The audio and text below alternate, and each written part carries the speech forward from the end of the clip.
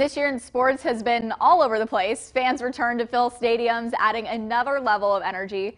We also witnessed some historic moments here in Kansas. Here are the KSNT Sports top plays of 2021. I didn't rank these because doing so was really hard, so we start in baseball season. On K-State's senior night, Cats are tied with TCU in the ninth, but Chris Ceballos hits this one deep to the left wall and it's over. Ceballos walks it off with a 3-run home run.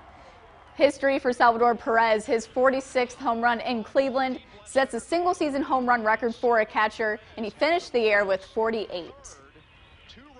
When Washburn took on Northwest Missouri in the MIAA championship, Tyler Guyman from half court at the buzzer goes in, and the Ichabods come home with the trophy and one of the year's most iconic celebrations.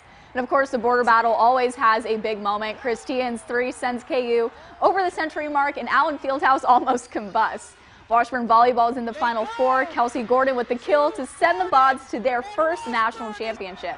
Halloween weekend, Emporia State football climbs back from a 12-0 deficit at Fort Hays with a touchdown and a 2-point conversion in the last minute, literally the last minute of the game, to take the win.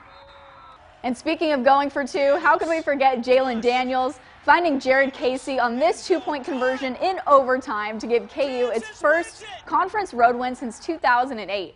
And our football walk-off, Washburn's Mitch Schurig found J.J. Letcher in the end zone while being tackled to give Washburn the win against Fort Hays.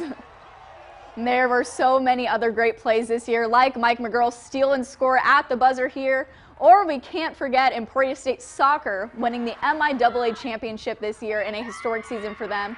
What a year it was.